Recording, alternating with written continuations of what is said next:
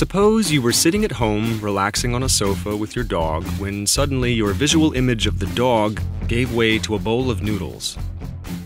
Now, suppose the sofa changed too.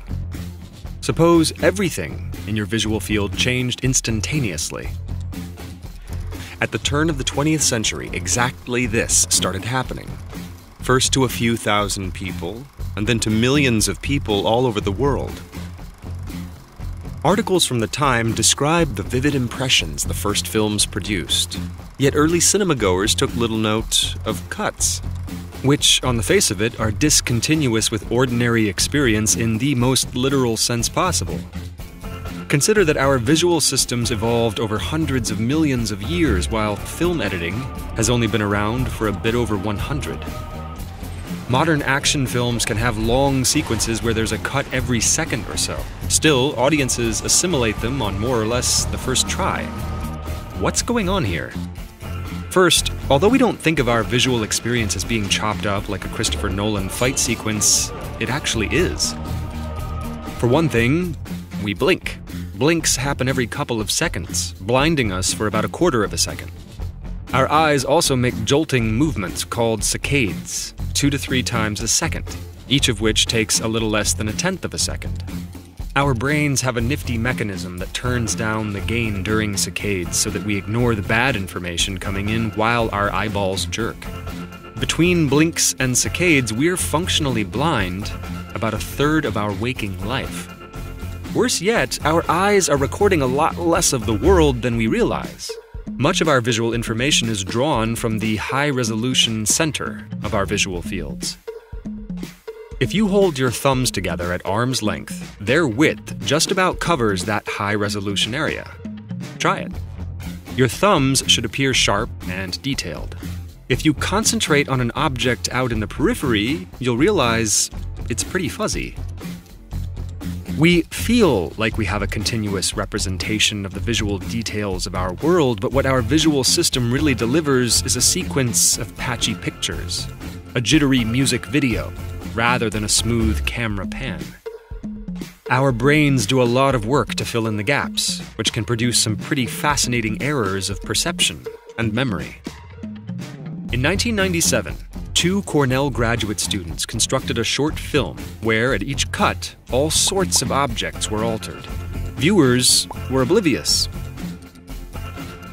In Hollywood, script editors work furiously to keep these sorts of inconsistencies out of movies, but they're by no means perfect.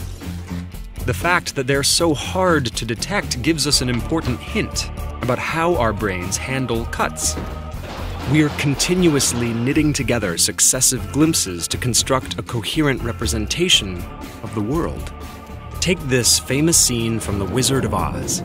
To understand the action, we probably need a representation of the Munchkins scattering, Glinda and Dorothy startled, and the Wicked Witch of the West emerging from the plume of smoke. Do we need to track where each Munchkin is running? Not really. Are we confused when the lollipop Dorothy's holding disappears between cuts? Probably not. Our visual systems are optimized to highlight the information that is important for our comprehension of the activity. If the current shot has stuff that is inconsistent with what was in the last shot, we tend to go with what we currently see. That makes good evolutionary sense, doesn't it? If your memory conflicts with what's in front of your eyeballs, chances are your memory's at fault. So we seem to have a good story about why our heads don't explode when we watch movies.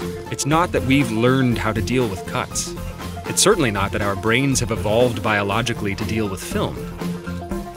Film cuts work because they exploit the ways our visual systems evolved to work in the real world.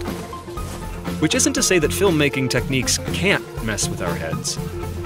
Maybe you've heard about the 1997 episode of Pokémon that caused widespread seizures when it first aired in Japan. Rapid, extreme color and light changes are very unusual in nature, and our brains aren't well equipped for them. Or maybe you're one of the people who fled screenings of Cloverfield or Gravity with your hands over your mouth. Lots of camera motion can make you nauseous because it produces a conflict between your eyes, which tell your brain that you are moving, and your inner ears, which tell your brain that you are sitting still. These rare cases where film production does become jarring show why so much of the time commercial film editing feels unobtrusive. It's because directors and editors construct the shots and transitions to support the way we usually look around the world. When the editing fits the way our visual systems evolved to work, it renders itself invisible. And when it doesn't, the editor is usually making a deliberate stylistic choice to alter our perspective or draw our attention to something. Or in some cases, maybe just mess with us.